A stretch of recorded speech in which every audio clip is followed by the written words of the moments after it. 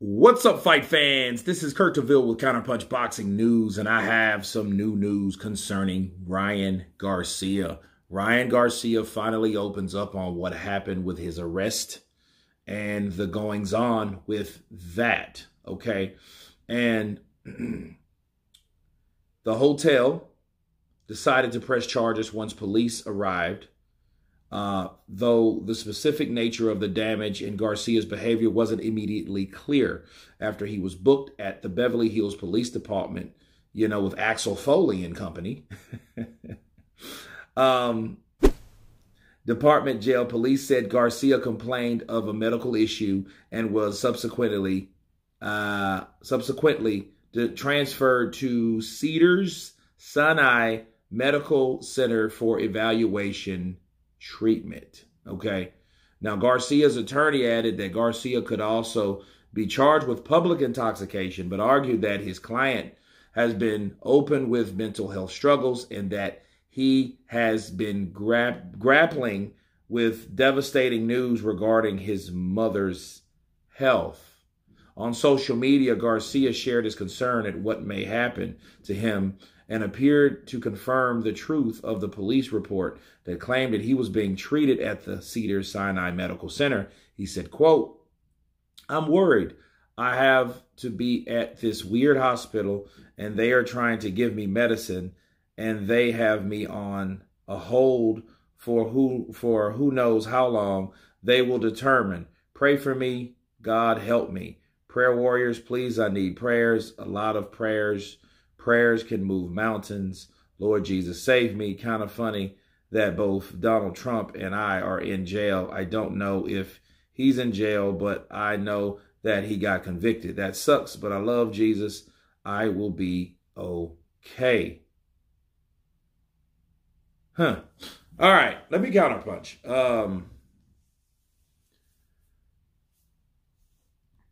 To battle the toxic, like the public intoxication case, mental health would be something that you would reach for. I mean, from a lawyer standpoint, if I was his lawyer, I would do the same thing. Like, no, he has mental health. Something's wrong with him. I think what's important for Ryan, he needs receipts. I mean, you can't keep doing things like that because to me, he's just coming off like a drunken maniac. They had to cut him off from drinking. They had to stop him doing that. He had a helmet on when a helmet? Where the hell's the bike at? Where's the bike? So you're sitting there like, okay, dude, you're drinking like a fish.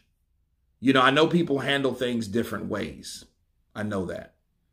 I know Ryan Garcia, his mom's health and this, that, and the other. But, I mean, at some point, you have to be held accountable for what you do.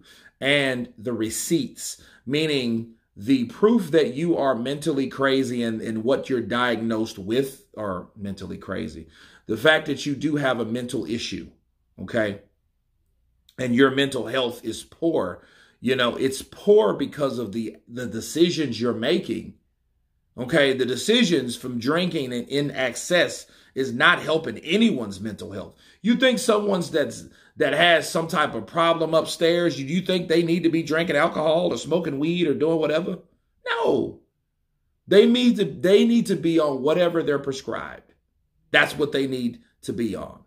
I have a brother that suffers from bipolar disorder. He is diagnosed that, so he is prescribed medication.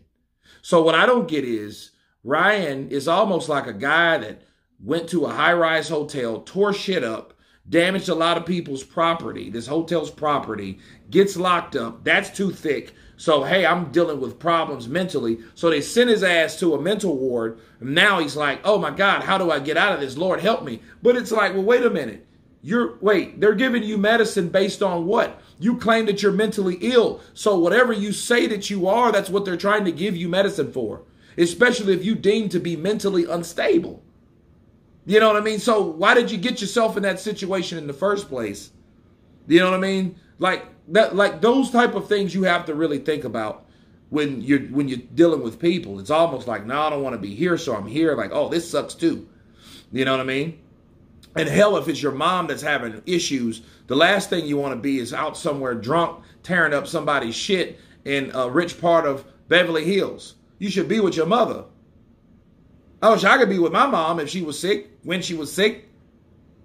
You know what I mean? So like those type of things, people really need to take advantage of and stop using as a scapegoat, because it looks like that's what Ryan Garcia is doing. That's what it looks like. You know what I mean? Because now he's in that situation and now he's trying to compare himself to other people. Like, you're in that situation because you chose to be. Nobody told you to tear people's shit up and wear a helmet. That is kind of wacky, though. You know, to be fair, it is. You know, so maybe Ryan is exactly where he needs to be, especially based on what he claims he has. But you guys tell me what you think of Ryan Garcia breaking silence on his arrest. And speaking of his arrest, how in the hell is he tweeting in a mental ward? But anyway, you guys tell me what you think of Ryan Garcia breaking silence on his arrest. Of course, please subscribe. And you guys been Counterpunch. Peace!